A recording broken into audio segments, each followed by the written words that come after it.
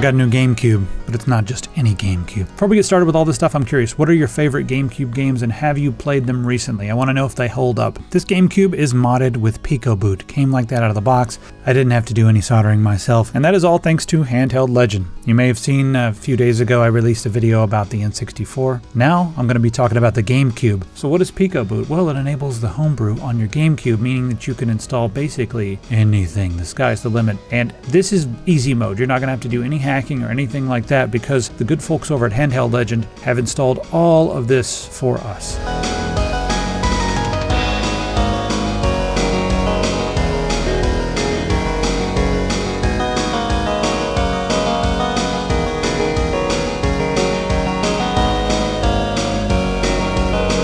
Alright, we all know that we've got our 50% off sale going on this month until the end of the month. The coupon code is Save the Shelves, but you know, I'm going to do something a little bit special. See all these games? I've got a box of some games. I've got duplicates of some of these, and some of them I just don't want to take with me when I move. So when you're placing your order, you can add a note. Just add a note saying like, give me a game, and I'll throw a game in your box. That's pretty much all there is to it. Now, some of this stuff is quite a bit heavier than the other stuff, like these battle chests and whatnot. I'll put one of those into like bigger boxes and stuff, but you know, let's have a little bit of fun here. Grab up some of this physical media while I've got it here and give it a nice new home. All the while you're getting half price off on some gear, some t-shirts, maybe this, I don't know, mouse pads, whatever. So head over to epicpants.com and just add a little note for me when you're checking out and I'll send you a game.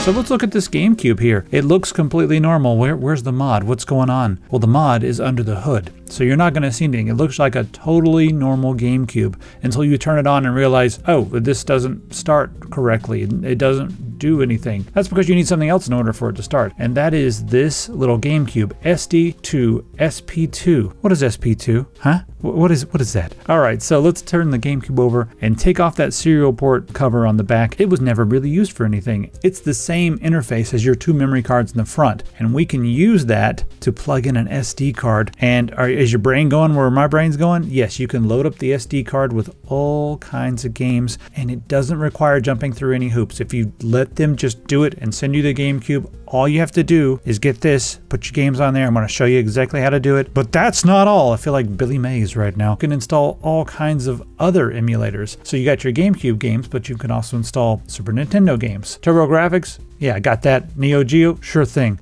Enhanced Game Boy Advance, sure. Regular Nintendo, Genesis, and even the Nintendo 64. These are all emulated. The GameCube games are playing natively. I'm going to show you how this works, then we'll play some games and have some fun. Now, it's important to note that not all SD cards worked. I tried a few of them, especially some of the U3 cards. Some of the faster ones did not work. Some of the slower ones did work, some of them didn't. So there's a compatibility list. I would recommend looking through this. Now, I found a couple, I've tried like 4 or 5 myself. I found a couple that were not on this list, and I'll put those in the description, like some links to those that actually work that were like 512, some bigger ones. So just use this as a cheat sheet. Again, this link is going to be in the description. You know, I've got one. It's formatted as exFAT. Right there's my memory card. It's empty right now, but exFAT ain't going to work. But check this out. If I want to format this, I can right click and click on format with Windows, and FAT is not an option. Like Fat32, nope. So we got to download a program. Just grab Fat32formatter. Link for this in the description as well. Click on that. Yep, that's what I want. All right, there we go. And inside here, you'll have GUI format x64 if you're running a 64-bit operating system, like you probably are. Then this comes up. Be very careful. It shows all your drives. Right there, that's the one I want. It's 200 gigabytes. That's the name, exFATness. I always click to make sure that's it. F drive, yes. Not anything else, the F drive. Okay, so I'm gonna come back over here and I'm gonna format that, do a quick format, and it just automatically does FAT32. And I'm actually gonna title this Swiss. You can title it anything you like, but I'm titling it Swiss because we're going to put the Swiss Army knife on there right after this. Yes, it's going to be lost. And we're good. What you need is a little program called Swiss. It's on GitHub, and it's basically just a bootloader that'll work with the pre-installed Picoboot mod. So go ahead and click on the Swiss right there, scroll down, and you want to get the 7-zip file right here. Download that, then just click on it to open. There it is, Swiss. So, you know, we don't need to extract this or anything. We can just go in here, and there's all this junk. We don't need any of it. All we need is what's in the DOL file.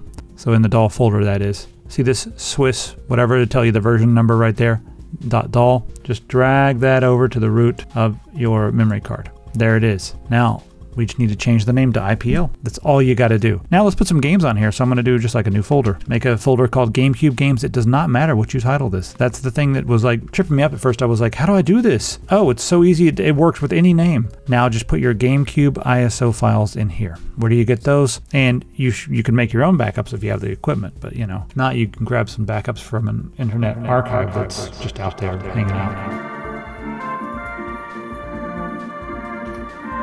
Alright, so the GameCube games play back without emulation. They're just loading up the ISO files and it's just pretending it's a little mini DVD and it works. But let's say you want some more emulators. Well, we've got plenty. Let's grab SNES 9X and you want to grab the GameCube version. So click on that. I'm just going to open up that zip file. There's the file that's inside.